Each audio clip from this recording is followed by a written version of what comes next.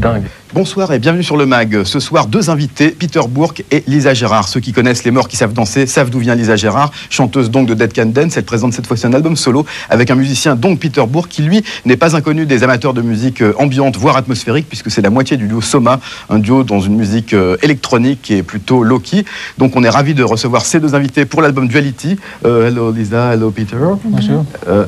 First, before seeing the video, could you tell us what was the first reason for you linking together for this Duality album? We were together because we both live in Australia. We'd worked together in doing live concerts with the Mirapool and Dead Can Dance.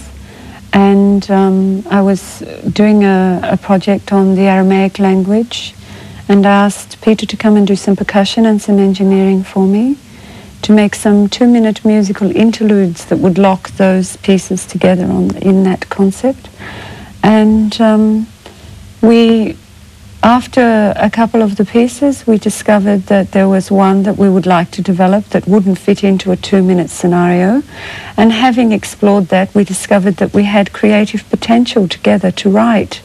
So we, at that point, in secret, went on to develop various pieces of music that eventually became Duality. Ça semble tellement simple, on en reparle dans quelques instants avec un petit clip pour commencer. Voici donc Pieter Bourke et Lisa Gerrard. Écoutez, regardez.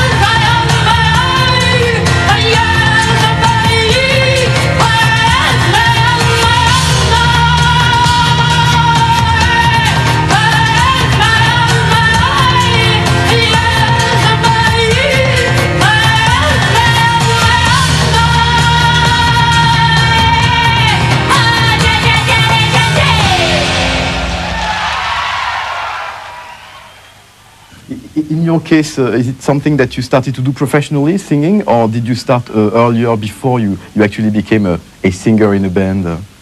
I've been a singer from the time I could. I think I was singing before I was speaking. I think all people sing before they speak. But then they lose it, generally. We never lose that. We just let it sleep. What type of of emotions do you think people get from listening the music that you produce? For example, for this Duality album, did you think about what type of how should I say, of emotions it would convey to the people listening to it? Or? No, it's always a subjective reaction within people. I'm sometimes surprised by the reaction that people have and feel no affinity. That's okay. We weren't trying to express we didn't have preconceived ideas about what we were trying to express. It was very much just an exploration of the potential that existed and of unlocking the potential. But about the musical texture, I remember that there's something that really got me. That was on one of your solo albums. You said that you were a member of like the anti-copyright sample society or something. I mean, meaning that you stood for not copyrighting samples, which mean you like the free access to sounds or to sound textures without having legal implications behind it. Or? The organisation you're referring to is Musicians Against Copyright of Samples, and I've always felt that once a piece has been finished and it's been released, I really have to let it go, and I don't really have the right to say to people that no, you can't take that fragment, because whether you actually use the fragment or whether you just hear it and it inspires you to create something else, it's all part of the whole process that goes on of listening, creating, inspiring. And did you have the occasion to put it in practice? I mean, did you have, like, for example, a techno band or rap artist or whatever who took a sample of a piece of your music and you said it's okay? No, I've never been. Well, no one's asked us for permission, and I've never heard any fragments of our music appearing in other people's music. Of Soma? No, I mean your own, yeah. Yeah, I've hundreds. A couple of times. Hundreds and hundreds of times. And did you enjoy it or did you not care? Or? I think it's wonderful that someone is inspired enough by your work to want to use it as a part of the fabric of their own expression. But did you yourself find new ways of expressing emotions or music through a new type of instruments? For example, did all this electronica wave that became like more and more like something that goes with the modern music, did you find it opening new doors? Or? Yes, it certainly gives you freedom to move parts around that we didn't have in the beginning.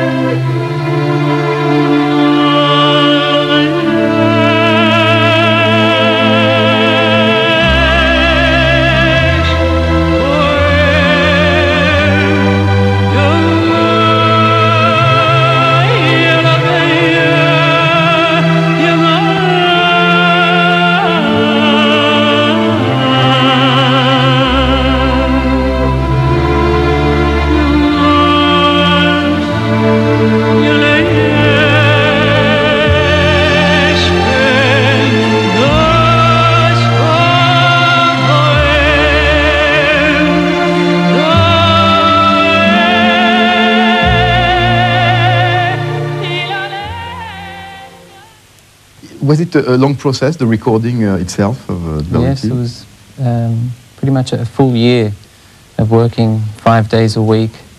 It may seem that the process is easy and the work flows naturally, but it's a lot of hands-on work. And for the 10% that's there on the record, there's 90% that people don't hear, of ideas that were tried and avenues that were explored and didn't work, and then we come back and keep exploring.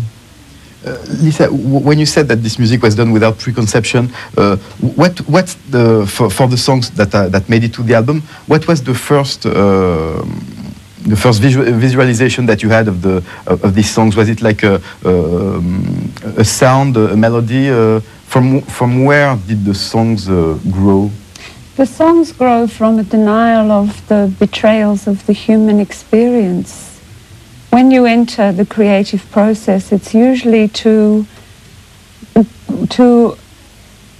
turn away from the banal, mundane experiences that we go through in our daily lives. It's to create something, or to be involved with something that brings you in contact with another dimension of the human experience.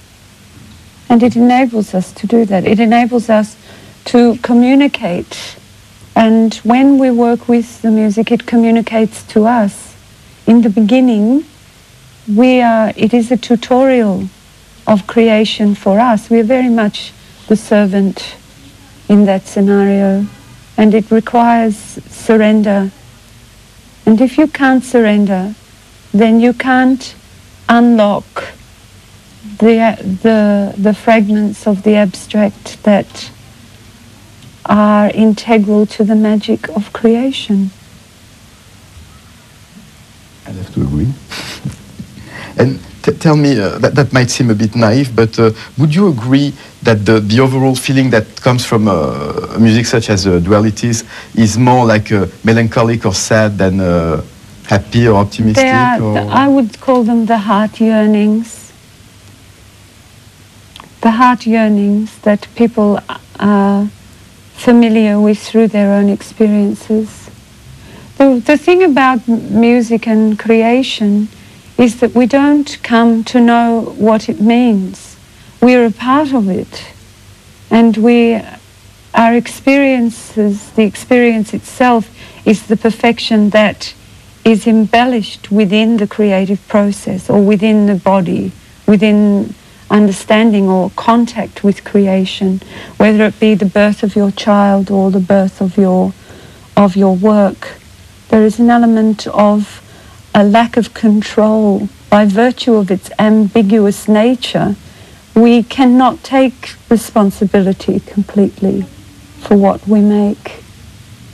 It's something that we don't fully understand. It would be a lie to try to explain absolutely what it means.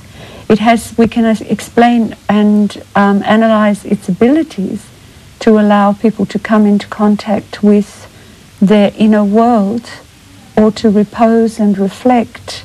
But to understand music would be the death of the life force that will carry on from the beginning of time until the end of time.